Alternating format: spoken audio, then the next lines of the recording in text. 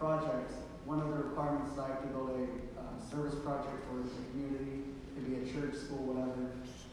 So my project, what they asked me to build was a gaga ball pit for the church. And it's an octagonal pit that kids play a sport called gaga bowling. It's a very high activity, high energy sport. Kids love it. That was like the first thing on their list. That was what they wanted. And I'm asking for donations this morning because I need some money to build it. It's for the community. All money that doesn't go into the pit goes back to the church.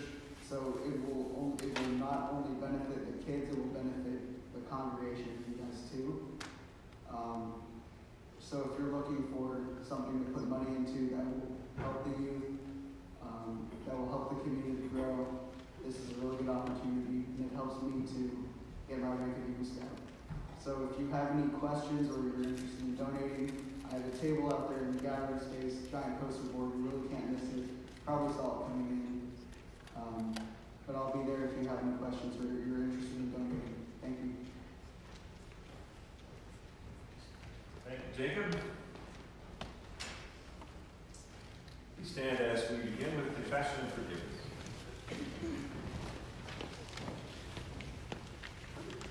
Blessed be the Holy Trinity, one God, who gathers us in the wilderness to redeem us, anoint us, and make us new. Amen. Amen.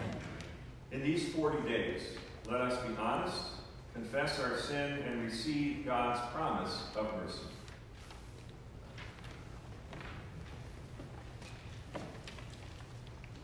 God at the margins. We have wandered far from your home. Again and again, we lose our way. We turn inward, afraid of the world around us.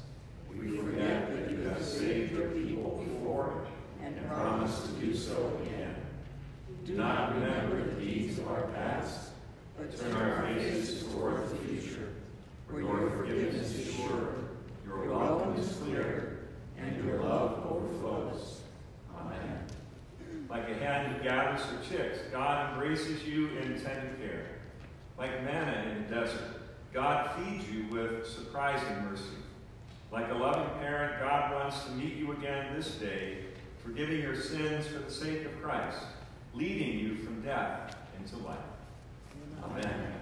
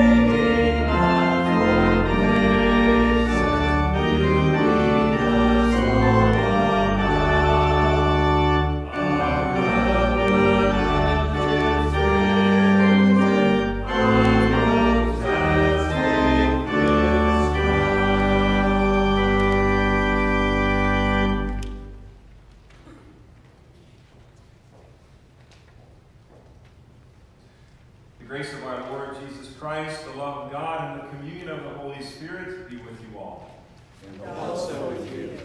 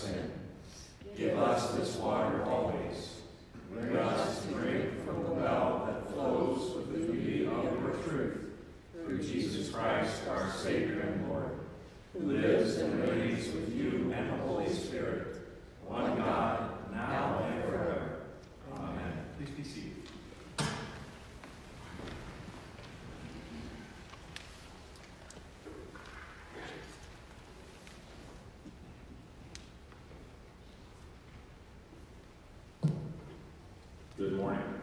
Good morning. First reading is from Ephesians chapter 3, verses 14 through 19. found in the Pew Bible, page 950. A reading from the letter of Paul to the Ephesians. For this reason I bow my knees before the Father, from whom every family in heaven and on earth takes its name. I pray that according to the riches of his glory, he may grant that you be strengthened in your inner being and power through the Spirit, and that Christ may dwell in your hearts through faith, as you are being rooted and grounded in love. I pray that you may have the power to comprehend with all the saints what is the breadth and length and height and depth, and to know the love of Christ that surpasses knowledge, so that you may be filled with all the fullness of God. The word of the Lord. Thanks be to God. Please stand for the reading of the gospel.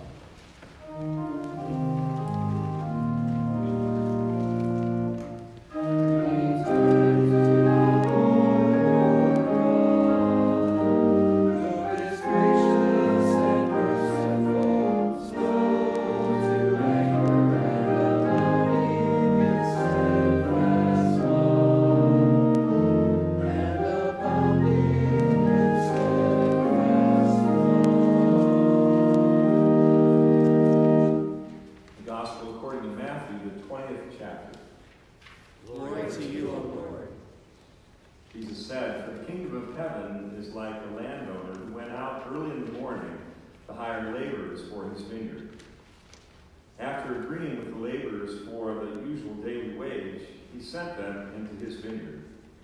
When he went out about 9 o'clock, he saw others standing idle in the marketplace, and he said to them, "You also go into the vineyard, and I will pay you whatever is right."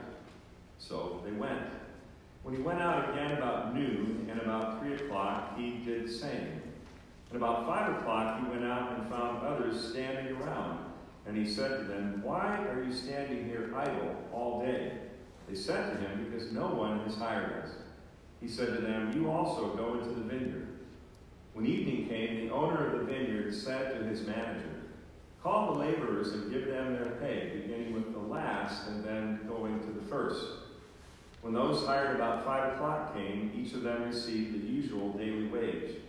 Now, when the first came, they thought they would receive more, but each of them also received the usual daily wage.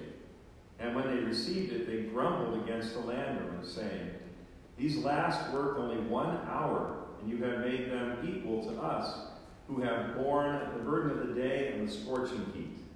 But he replied to one of them, "Friend, I am doing you no wrong. Did you not agree with me for the usual daily wage? Take what belongs to you and go. I choose to give to this last the same as I give to you. Am I not allowed to do with what I choose with what belongs to me? Or are you envious because I am generous?" So the last will be first, and the first will be last. This is the gospel of the Lord. Praise to you, O Christ. Please be seated.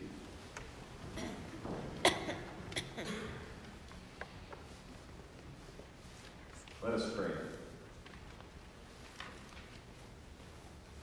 Ever-present God, you are the giver of all life, and you know what we need even before we ask.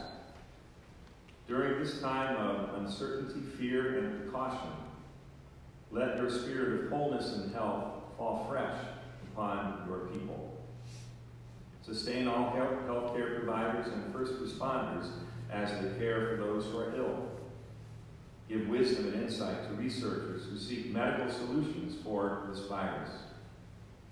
Provide for those families, businesses, and institutions who are financially impacted during this time of caution. Give comfort to those who are quarantined or isolated. Give courage to college and school administrators, educators, students, and families as they adapt to this new reality. Call your church to love both you and our neighbors in new and faithful ways in the coming weeks. We trust and know that you hear our prayer and will provide because of your self-giving love in Jesus. Amen. During the past several days, I have turned to the Psalms, as I often do, in the midst of uncertainty, in the midst of situations that don't necessarily make a whole lot of sense to me. And the psalm that I've kept coming back to over and over again during the past several days is Psalm 46. God is our refuge and strength, a very present help in trouble. Therefore we will not fear, though the earth should change, though the mountains shake in the heart of the sea, though its waters roar and foam, though the mountains tremble with its tumult. There is a river whose streams make glad the city of God, the holy habitation of the Most High. God is in the midst of the city, it shall not be moved. God will help it when the morning dawns. The nations are in an uproar, the kingdoms totter. He utters his voice, the earth melts. The Lord of hosts is with us. The God of Jacob is our refuge. Be still and know that I am God. I am exalted among the nations. I am exalted in the earth. The Lord of hosts is with us. The God of Jacob is our refuge. We are living in unprecedented times. None of us have witnessed the global spread of a virus like COVID-19 in our lifetimes. To date, as far as we know, there have been no reports of persons testing positive for the virus in Pickerington or Fairfield County. We do know that at least one person has tested positive in Columbus. As we face these unprecedented times, our Epiphany community of Jesus followers and many other faith communities find ourselves asking questions about how we will be church and do church in the midst of this serious crisis. We find ourselves asking what it means to reveal God through revolutionary relationships, which is our new mission focus. In these days of COVID-19, how do we reveal God through revolutionary relationships when we're not supposed to stand within 6 feet of each other? How do we live with an attitude of abundance when we go shopping for basic things that allow us to live with human dignity and are greeted by empty shelves at Kroger, Costco, and Lowe's, and CVS, and Walgreens, and Walmart, and Giant Eagle, and BP, and Speedway, and the list goes on? What do we do when our parents, like my 85 and 86-year-old parents in Northeast Ohio? What do we do when our grandparents, our siblings, our kids, our neighbors, members of Epiphany, and complete strangers are lacking even the most basic items that allow them to live with human dignity? How do we live with an attitude of abundance? For those of us who have been blessed with an abundance of material riches, this week and the weeks ahead will be a time for us to show our neighbors what it means to live as channels of abundant grace and generosity. How will we do it? Here's one way we recently demonstrated an attitude of abundance in support of the poorest people in the Western Hemisphere. 2 Wednesday nights ago, I invited those who were in attendance for midweek worship to open their wallets and purses. Most of us here were old enough to know what a wallet and a purse was. And pull out all of the money they had and give to an offering in the plate in the back of the sanctuary. This impulse offering was given in support of an emergency food fund for our friends in Haiti. And the response was phenomenal. No announcement, no advance warning, $1,691. With the reality of COVID-19 creeping into our midst and crippling the lives of people who have barely made it financially during the best of times, we will once again be called upon to open our wallets and our purses, literally and figuratively, to demonstrate compassion through our abundant giving. It's often said that God wants us to be the hands of Christ in the midst of a crisis, reaching out to help heal broken people. What an inspiring idea, but how will we be the hands of Christ for each other when we're not supposed to meet hands with each other? Well, beyond concerns about shaking our hands and contracting a virus, are there ways that we can use our hands to give life rather than to threaten it? A story. During World War II, a church in Strasbourg, Germany was totally destroyed. But a statue of Christ, which stood by the altar, was almost unharmed. Only the hands of the statue were missing. When the church was rebuilt, a famous sculptor offered to make new hands, but after considering the matter, the members decided to let it stand as it was without hands. As they said, Christ has no hands but our hands to do his work on earth. If we don't feed the hungry, give to the thirsty, entertain the stranger, visit the imprisoned, and clothe the naked, who will? Jesus is depending on us to do the very things which he did while he was on earth. If the gospel we preach does not have a social implication, if it is not effectively in day-to-day life, then it's not really good news. As I think of how we might answer this question about how we can use our hands in the midst of a crisis like this one, I think of God's work, our hands, every September. In the same way that we use our hands to touch the lives of hundreds of people by creating quilts and care packages, we are invited to be the hands of Christ as we deliver bags of groceries, medications, and yes, toilet paper. Sometimes it comes to nothing more than that. All of this work is done with our hands, without coming within 6 feet of each other. So in these days of uncertainty and fear, God invites us, as much as ever, to extend compassion to the vulnerable in our community of Jesus followers, in our families, in our neighborhoods, and in other parts of our lives. To show compassion means to feel with, to feel the pain of others, to feel the concerns of others, to feel the needs of others, to be part of healing the needs of others, all in the spirit of the one who shows us the greatest abundance of compassion that we could imagine. In the midst of this crisis, we are blessed to have strong congregational leaders who are responding thoughtfully and with deliberate speed. This afternoon, the Executive Committee of Church Council will meet at 2 p.m. Your church staff will be meeting tomorrow at 10 a.m. Terry McCandless will be seated there, Karen Augenstein there, Jeff Mitchell here, I'll be there, Allie will be down the hall with the microphone, and we'll meet. Some of the questions that will be discussed during these meetings include the following. How do we maintain connections with each other as the body of Christ in this time? Our webpage, Facebook, email, social media of other kinds? How do we care for members of the congregation who are sick, homebound, and quarantined? How do we develop a strategy to help provide groceries, medications, and other basic needs? How do we provide spiritual support to each other throughout each week? I think by combining their expertise, perspectives, experiences, and insights, our church staff, with the help of the Executive Committee, will develop a communication plan that will be posted on our website, Facebook, and who knows where else by about 5 o'clock tomorrow, we hope. It'll also be emailed to our members whose addresses we have on record. Truth is that none of us know how the crisis that we are living in will impact us in the days, the weeks, and the months ahead. We just don't know.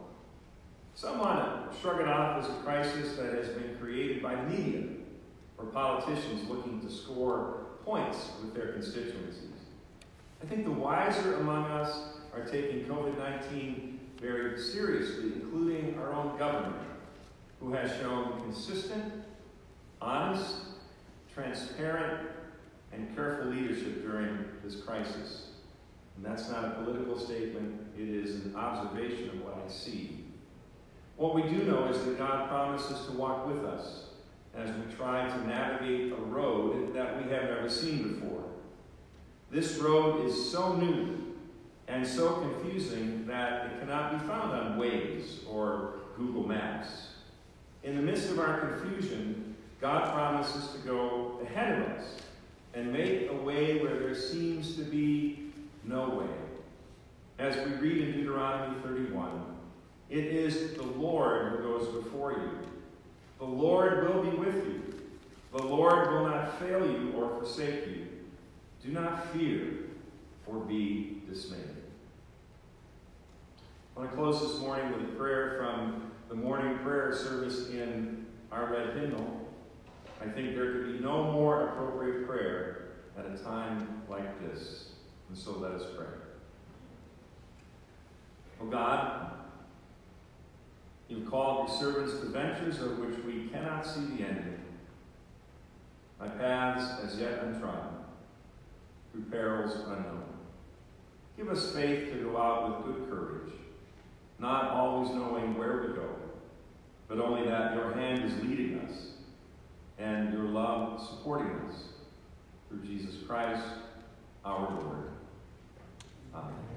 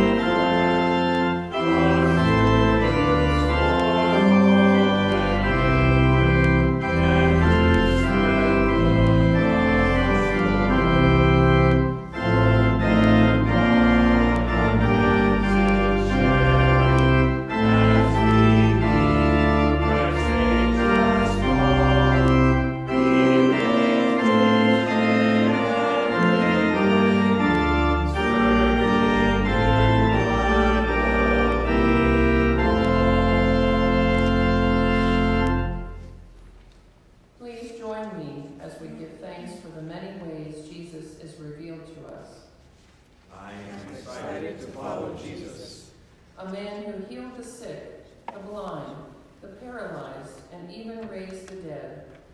I am excited to follow Jesus. A leader who cast out evil powers, confronted corrupt systems, and turned power on its head. I am excited to follow Jesus. A faithful friend who stuck by his disciples, washed their feet, ate with them, called them friends, rebuked them, forgave them, encouraged them, and taught them. I am excited to follow Jesus. A man of truth who claimed to be the Son of God, to show us God's love in the flesh, and who died and rose again to prove that it was true. Today I am excited to follow Jesus. Turning our hearts to God, who is gracious and merciful, we pray for the church, the world, and all who are in need. God of living water, send your church beyond its boundaries to proclaim your grace. May its witness be a source of sustenance for thirsty souls. Empower us to lift our voices so that all people can know and believe that Jesus is truly the Savior of the world. Lord, in your mercy, Hear our prayer.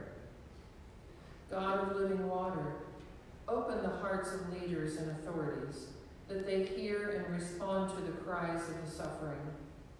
Bring peace and reconciliation to people divided by race, culture, standard of living, and nationality. Lord, help the leaders of the world to work together to minimize the devastating effects of the coronavirus pandemic.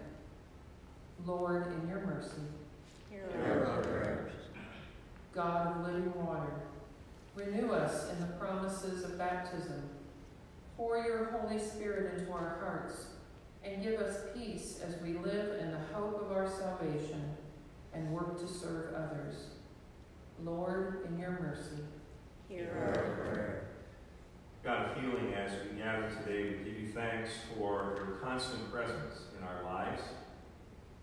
Today we pray for those who are in special need of healing in any way, in body, mind, and spirit. Those whose lives have been rocked by diagnosis of the coronavirus. Those who are quarantined and need somehow to know that we are with them, that you are with them, that they are not alone, and that you are a healing, a loving, and a caring God. As we pray today, hear us as we name, either aloud or in the silence of our hearts, the names of those for whom we pray.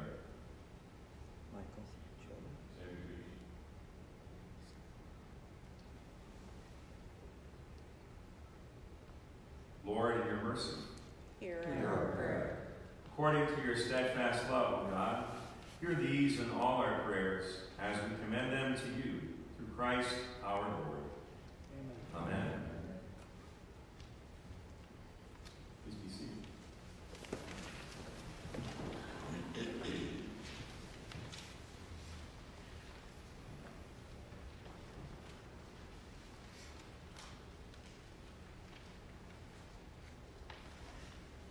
Just a quick announcement. With the exception of the meeting of the Executive Committee this afternoon at 2 and staff meeting tomorrow at 10, we are canceling all other meetings until we are able to reach out with some clear communication tomorrow. So we ask for your patience as we think this through, as we pray this through, and as we seek to be responsible leaders in our congregation. Please stand as we join in the Lord's Prayer.